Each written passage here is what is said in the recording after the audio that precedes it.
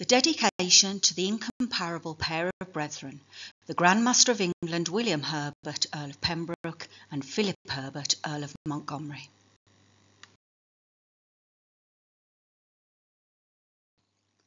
At the time of the publication of the Shakespeare First Folio, its dedicatee was the sitting Grand Master of England, William, Earl of Pembroke.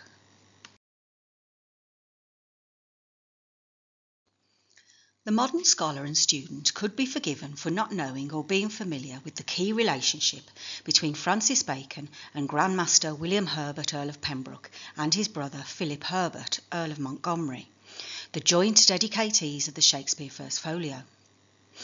On account of Bacon's secret authorship of the Shakespeare First Folio and their primary status as its patrons and dedicatees, their lifelong relationships have been effectively written out of the Bacon biographical canon.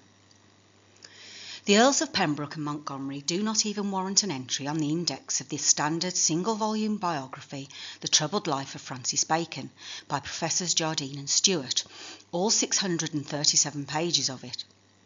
This is also the case with the more recent biography by Professor Robert P. Ellis, Francis Bacon, The Double-Edged Life of the Philosopher and Statesman. Nor is the central relationship between Bacon and the dedicatees of the Shakespeare First Folio explored in what is probably the first port of call for academics and students in the detailed life of Bacon in the Oxford Dictionary of National Biography.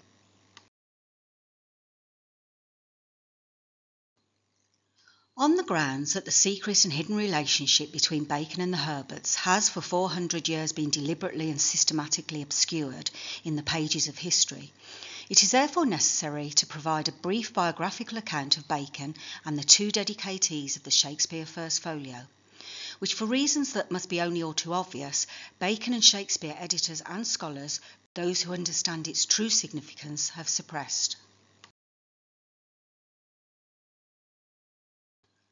The relationship between the Bacons and Herberts went back generations over a period of more than 50 years to at least the very beginning of the Elizabethan reign. The grandfather of the Herbert brothers, William Herbert, 1st Earl of Pembroke, whose first wife Anne was the sister of Queen Catherine Parr, served on the first Elizabethan Privy Council with Lord Keeper Sir Nicholas Bacon and his brother-in-law Sir William Cecil, both married to the Cook sisters, Lady Mildred Cook-Cecil and Lady Anne Cook-Bacon. This documents the beginning of the private and political connections between the family, which would eventually culminate in Bacon dedicating the Shakespeare First Folio to the Herbert brothers.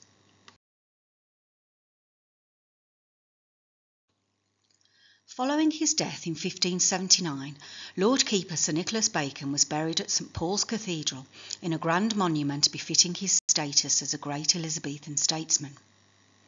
When the father of the Herbert brothers, Henry Herbert, 2nd Earl of Pembroke, came to erect a monument for his late father in 1581, his friendship and great respect for Sir Nicholas Bacon moved him to instruct the masons to take care that the said tomb does not exceed the breadth of the late Lord Keeper's. No doubt a very respectful and thoughtful gesture that was greatly appreciated by his widow, Lady Anne Bacon, and her son Francis, who was to enjoy a hidden relationship with Henry Herbert, 2nd Earl of Pembroke, and his wife Mary Herbert, Countess of Pembroke, sister of Sir Philip Sidney and the Earl of Pembroke's men, to whom Bacon supplied a number of his early Shakespeare plays.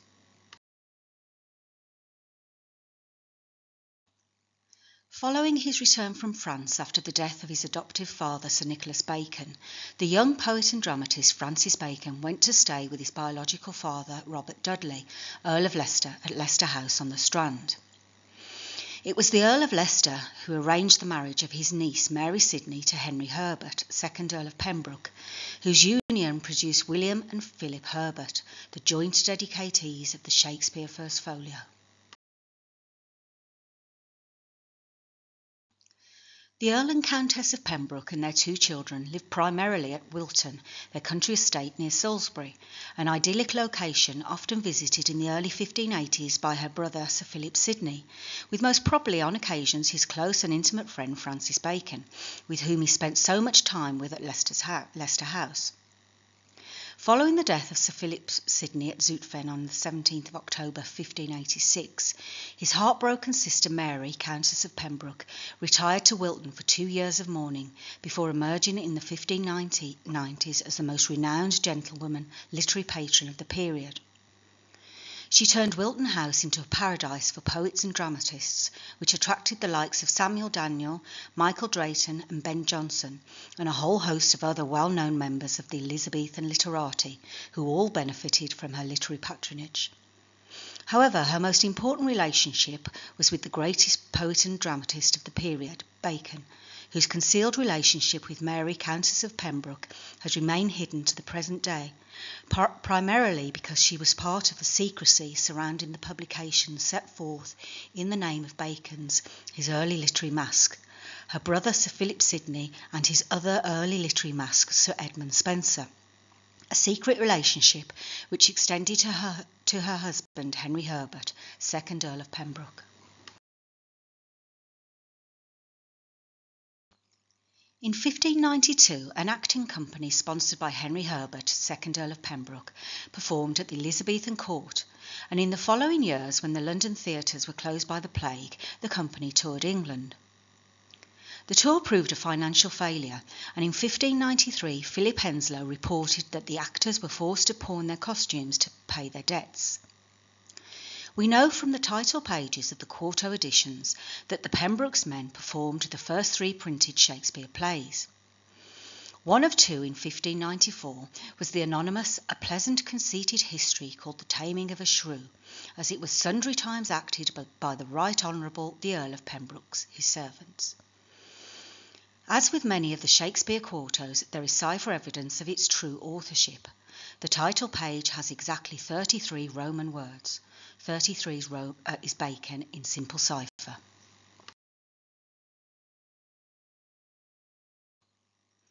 It is not known if The Taming of a Shrew was first performed by the Pembroke's men at Wilton, commissioned by his wife, Mary, Countess of Pembroke, for her literary circle of poets and dramatists. But the one thing we can be sure about is the Earl and Countess of Pembroke would have had no difficulty whatsoever in discerning the allusions to the members of the Bacon family, in a comedy that would have doubtless had them rolling in the aisles.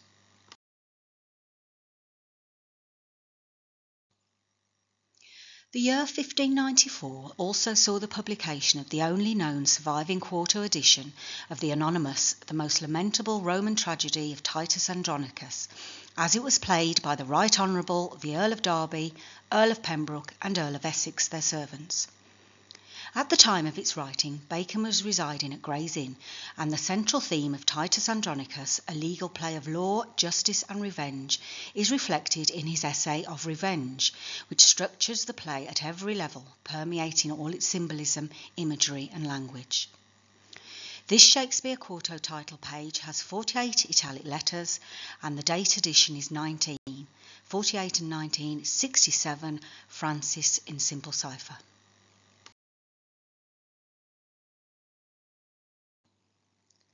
It is widely believed that the Henry VI trilogy was written during the period of the late 1580s and early 1590s, and it is likely that all 3 plays were part of the repertoire of the Pembroke's men. The play, known by its shorter title of 3 Henry VI, was published anonymously. The only surviving copy of it is housed at the Folger Shakespeare Library, and by implication its companion, 2 Henry VI, also anonymously printed as the first part of the contention betwixt the 2 famous houses of York and Lancaster in 1594, that was originally considered a 2-part play, was part of its repertoire. It is also likely that the 3rd part of the trilogy, 1 Henry VI, was part of the repertoire of the Pembroke's men, which was first published much later in the 1623 First Folio, with the title of the first part of Henry VI. And we notice on the title page, 3 Henry VI, the quarto, also reveals a Baconian cipher. The whole page has exactly 67 words, Francis in simple cipher.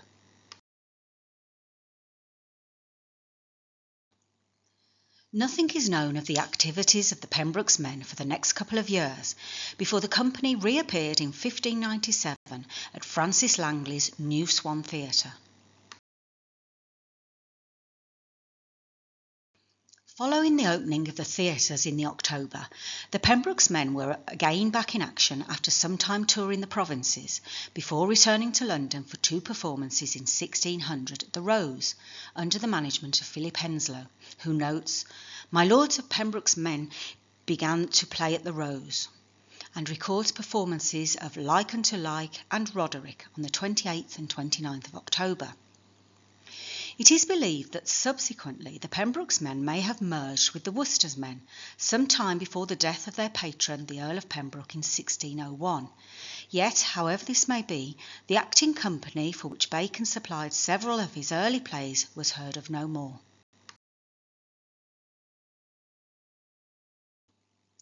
During the 1590s, his son William Herbert entered into the life of a courtier and began moving in the Bacon-Essex circles in and around Essex House on the Strand, now the headquarters of the English Secret Service, overseen by Francis and Anthony Bacon, with Essex acting as a de facto Foreign Secretary to the Queen.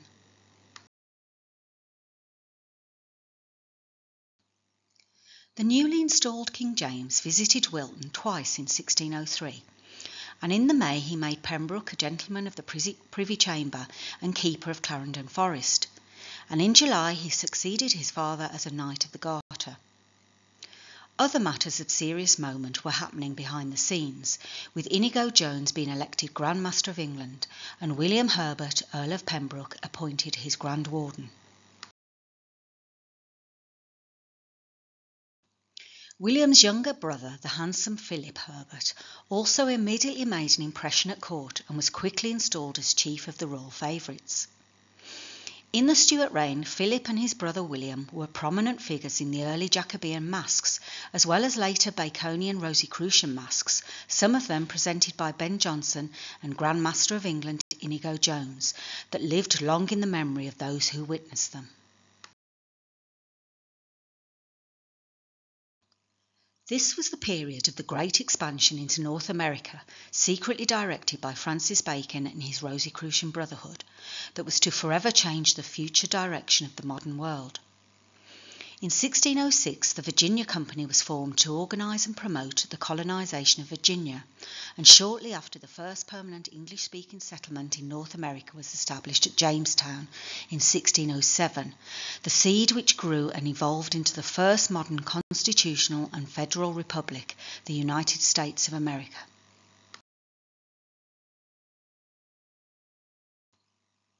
The Virginia Council issued its first charter in 1606, which established a Virginia Council in England. The second charter, issued in 1609, lists a large number of shareholders drawn from all walks of life, and listed among its 52 named members of the council were Sir Francis Bacon, Henry Wriothesley, Earl of Southampton, and William Herbert, Earl of Pembroke. A third charter in 1612 names his mother, Mary, Countess of Pembroke, as a subscriber, and welcomed as an additional councillor her son, Philip Herbert, Earl of Montgomery. In 1609, Thomas Thorpe published Shakespeare's sonnets with a dedication to the only begetter of these ensuing sonnets, Mr. W.H., all happiness and that eternity promised by our everlasting poet, leading many Shakespeare scholars to believe that the initials W.H. were meant for William Herbert, Earl of Pembroke.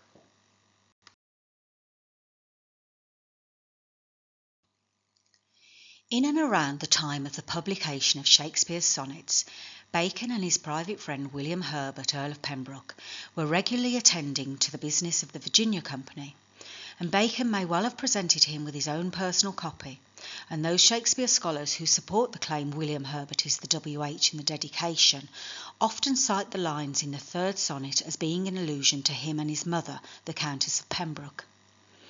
Thou art thy mother's glass, and she in thee calls back the lovely April of her prime.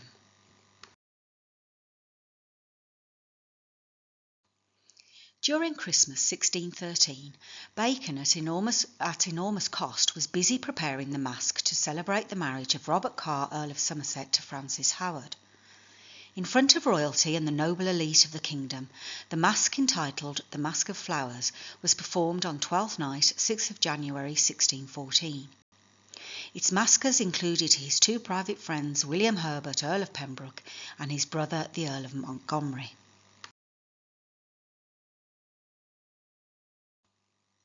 With the fall of its previous occupant, Somerset, on the 23rd of December 1615, Pembroke was made Lord Chamberlain of the royal household, an office of enormous and wide-sweeping power and influence.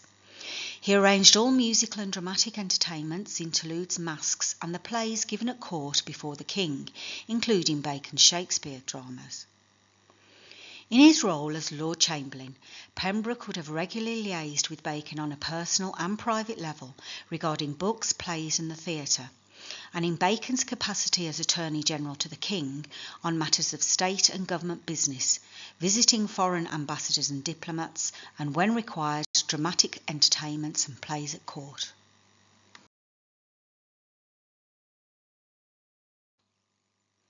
Four years earlier, in 1611, the King had appointed Pembroke to the Privy Council, and on the 9th of June 1616, Bacon was sworn in as a Privy Councillor, and the two lifelong friends worked closely together, guiding the ship of state, dealing with all current issues of domestic and foreign policy under the umbrella of national security and the well-being and peace of the realm.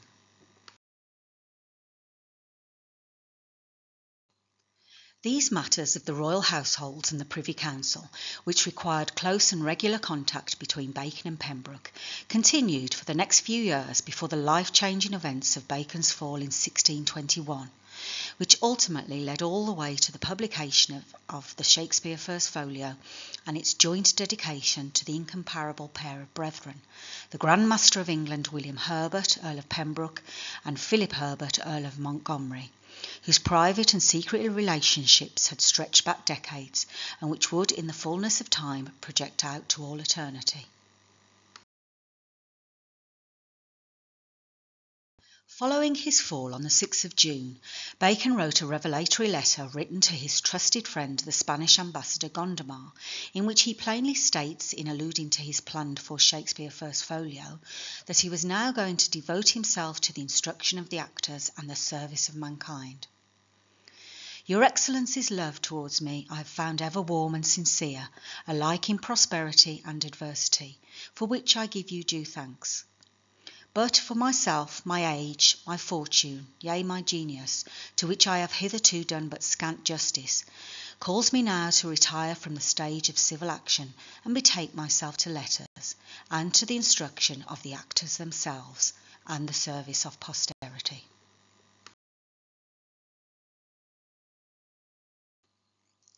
In the last 5 years of his recorded life, Bacon wrote, revised, expanded, translated, and published an enormous body of his writings and works in Latin and English.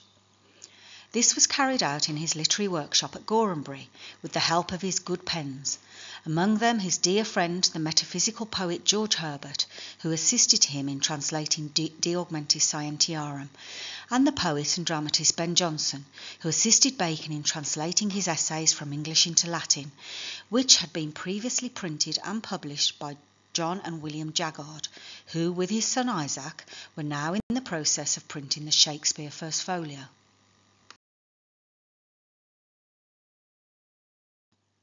For his love and support in translating De Augmentis Scientiarum, published within days of the Shakespeare First Folio, his Rosicrucian-Freemasonic Grand Master Bacon dedicated to him with love and gratitude the translation of certain psalms into English verse.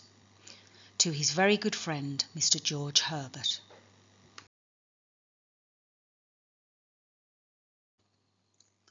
The metaphysical poet and translator George Herbert, then living with Bacon at Gorhambury while the Shakespeare First Folio was working its way through the Jaggard printing house, was the cousin of its future dedicatees William Herbert, Earl of Pembroke, and Philip Herbert, Earl of Montgomery. His two powerful cousins were great patrons of George Herbert, who received numerous religious and political benefits before, during, and after the period he was living with Bacon at Gorhambury.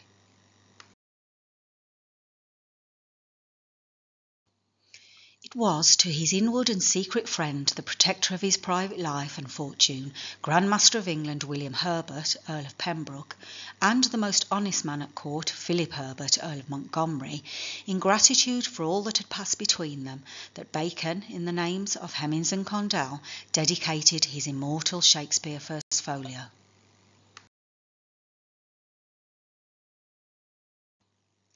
In the text of the first page of the dedication to the Grand Master of England William Herbert, Earl of Pembroke, and Philip Herbert, Earl of Montgomery, there are exactly 157 words, which are Fra Rosicross in simple cipher.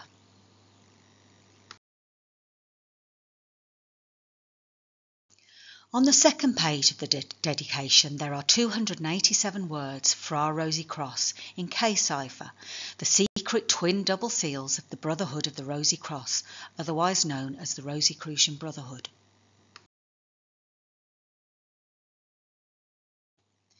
In the months following Bacon's supposed death to the world, his private secretary and Rosicrucian brother, Dr. Rawley, compiled and published a commemorative work in his honour entitled the Memorae.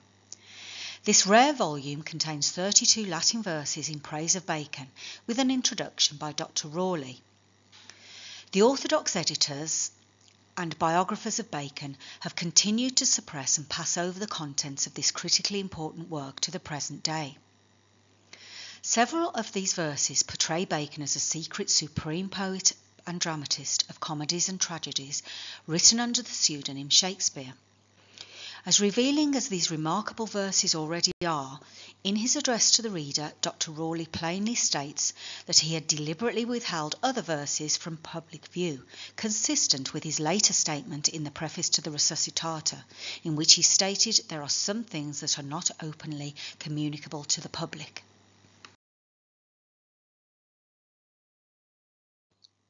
It is obvious enough from the above statement that Rawley was privy to the secrets of the life of his Rosicrucian master Lord Bacon, and as can be seen from these verses alone, that he knew he was the supreme poet and dramatist Shakespeare.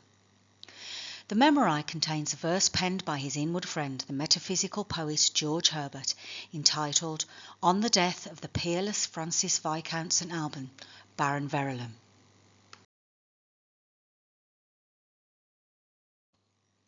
In the Memorae, the poet and dramatist Thomas Randolph, one of the sons of Ben Jonson, editor and contributor of 2 verses to the Shakespeare First Folio, most strikingly reveals that his close and inward friend Francis Bacon is Shakespeare.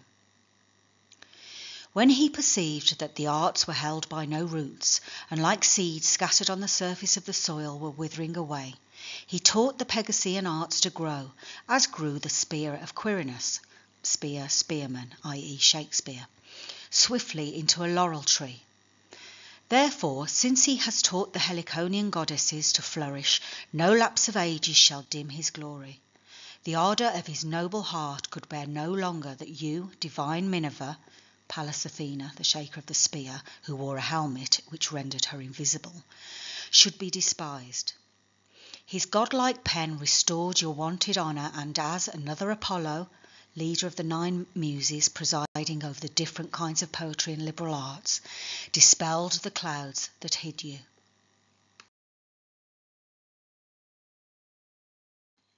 In the 1640 edition of the English version of the De Augmentis Scientiarum, immediately preceding 7 verses from the Memorae, is a truly magnificent poem by George Herbert entitled In Honour of the Illustrious Francis Bacon, from which I quote the following few lines in which he alludes to Bacon adopting different disguises or pseudonyms, and one, as the Prince of Imagination in particular, Shakespeare, the sole priest of the world and human souls, perhaps the greatest accolade to Bacon's Shakespeare ever written.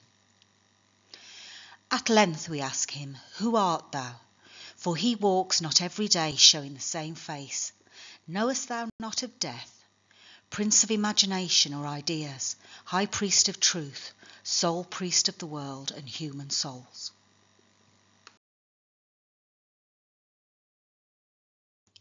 It was this secret and hidden relationship between Francis Bacon and the Herbert family which culminated in him dedicating to William and Philip Herbert the Shakespeare First Folio, the greatest Freemasonic book in the history of the world.